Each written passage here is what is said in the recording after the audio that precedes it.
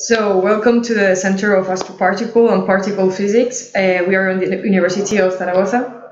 Today we have the pleasure of having Michael Tobar from Perth, UWA, who gave a talk at Saturnalia workshop. Thanks for coming. My name is Alba Téllez, and well, I have a few questions for you. Sure. First of all, have you ever worked in other research area, and what did encourage you to specialize in this subject? Oh yes. So what encouraged me to go into this subject is that I'm very passionate to try and understand physics and come up with new physics. And the area uses precision measurement. And when I was an undergraduate, I did an electrical engineering degree and an applied maths and theoretical physics degree, and that made me want to work on experiments testing the foundations of physics. Okay, nice. And what stages of your formation would you say that were relevant for your knowledge about this concrete topic?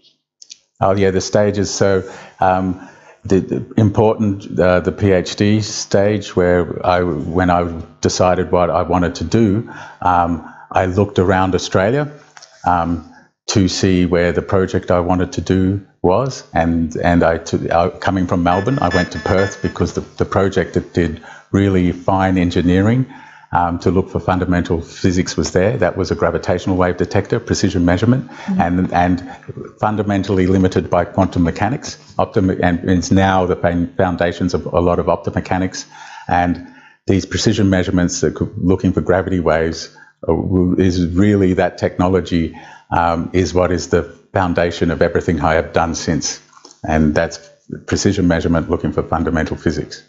Nice. And what type of challenges did you face when you started as a researcher? Well, the challenge is always money to do research, and you know, when I first started these projects, I decided what did I want it to do, and I wanted to cool the mechanical oscillator to its ground state in the 90s. And that was with the resonant bar. That's what I wanted to do, but I didn't get funding to do that. I got funding to do other things. So instead of doing what I wanted to do, which was eventually done, 10 years ago, the first cooling of the mechanical oscillator to its ground state, instead of that, I started testing fundamental physics with precision frequency because I got funding for that. So you're really dictated by the funding you can get. You might want to do something else when you're an experimentalist, but if you don't get the money for it, you can't. So that can be a little bit frustrating, but you've got to look at the bright side and do what you can when you get the chance, opportunity. Yes, because it's known that you have accepted an important research scholarship to help you with various projects. So what do you think that is the most important factor to receive one of these?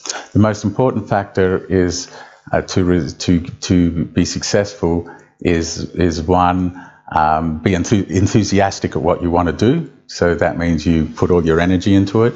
And another thing is to not be scared of not being successful. So you've got to be prepared to fail, because you fail all the time to be successful.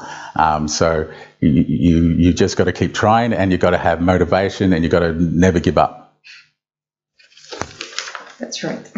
And well, what factors have you considered to be the most important ones to create a research team? To create a research team, there's two things that are important. One is money, of course, and the other is personnel. Now, you can't just, when you're building a research team, you just can't get anyone. And I've learned this the hard way. You just can't employ anyone who you think might be good based on a bit of paper. So this becomes about mentorship.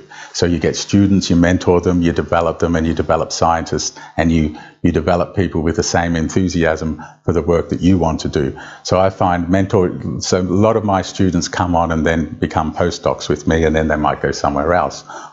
And international connections, collaboration, and generally enjoying yourself and enjoying mentoring young people. That's how you build a team. So interesting. And well, the ADMX became established as a recognized experiment with very good results. What encouraged you to develop other experiment that is similar in you can say? Yeah, well, so the thing is that the ADMX experiment, since I was doing cryogenics back in the 90s with resonant gravitational wave detectors, doing microwaves, and I read the original ADMX papers, and I always knew that was technology I could do. So I followed it. I followed this research through, traveling, through going to conferences, through reading papers. I followed this axion research, and I knew it was something I could do in the future because all the technology I knew how to do, low noise microwaves, low noise high Q cavities. And as it became more and more exciting area to go into, I came into the area and I tried to get funding. I tried to get funding to build this axion detector. At first I didn't succeed. I wrote about 3 research grants that failed to do this. Then finally I got one that succeeded. And then I built up from there. So, and well, also in the ADMX, they work like in some frequencies, but you work in other ones. And which ones are the most interesting ones? Well, I'm an experimentalist, so I let the theorists tell me which are the most interesting.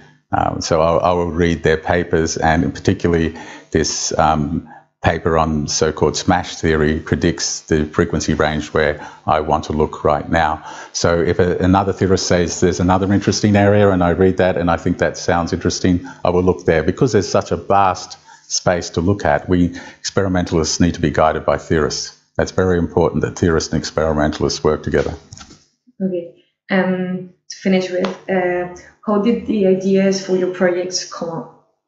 The ideas, well, all through the history of my career, I've got new ideas, and they mainly come because I interact with the community. And this comes through going to conferences, coming up with ideas with other people, like with people from ADMX from a long time ago. I met at a Patras conference. We became friends. We started coming up with a few ideas, and then that leads on to more collaboration. So you have to be open to the international community, and you have to be open to looking at what's in the literature.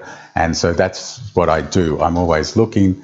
Luckily, we have Google Scholar now, because now that tells me what I need to read, instead of looking, it just gives me notifications. But so you've got to keep in contact with what's going on, and you've got to keep going to conferences, especially coming from Australia. If we don't go to conferences, everyone forgets about us in Australia.